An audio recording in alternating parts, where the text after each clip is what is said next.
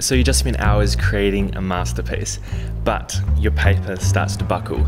This is the most frustrating thing that can happen to an artist, but there's a technique of stretching paper, which means it will never buckle. That'll stay completely flat. And this video is going to show you how to do that. So let's get into it. Now, paper can get expensive, and the paper I was using is $52.60 a sheet. Now, this is watercolor paper, and watercolor paper is less prone to buckling because of its thick weight. That is why I use watercolor paper, so it doesn't buckle. But unfortunately, even at 650 GSM, my paper buckled because I was using quite a lot of water on it. So for my next piece, I decided I'm going to try stretching my paper to avoid this problem.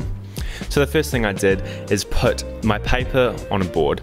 I wanted a board big enough because we're about to stick this down with some tape. So the first step that you want to do is just soak the piece of paper. Now I'm just using a sponge and a bucket of water and just soaking the whole thing. Now after this, you want to flip it over and wet the other side as well. You want the entire thing soaked up. And this paper is actually cotton, so it soaks up quite a lot of water. Now once your paper is completely soaked, you want to come in with this tape. Now this tape is great because once water is on it, then the adhesive starts to stick. So you got to be careful with this because if you get a little bit of a wet, the whole tape is ruined.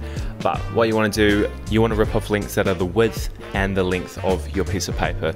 And one by one, you're going to wet each side and place it down just as you're seeing right now.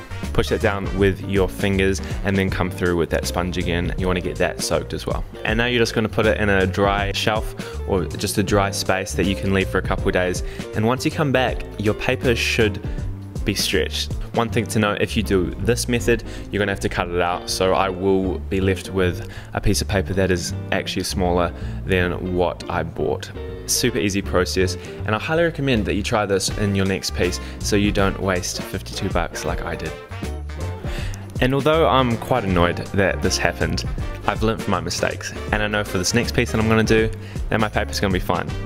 So that's what you gotta do when you are creating. Creatives can't get everything right straight away. I can't get anything right straight away, and neither can any creative in this world. You're gonna fail, you're gonna get paper that buckles. But as long as you take those lessons and apply them to your next pieces, then you're at no loss. Now I know I'm not reaching too many people with these videos, but if this was helpful, please leave a comment. I'd love to chat, see where you're at with your journey. Message me on Instagram at nkirknz. I'd love to see your work, love to help you on this journey. Please be my guest. Yeah, I won't rabble on. This video is not about that. It's about paper. And we've already finished. So, bye.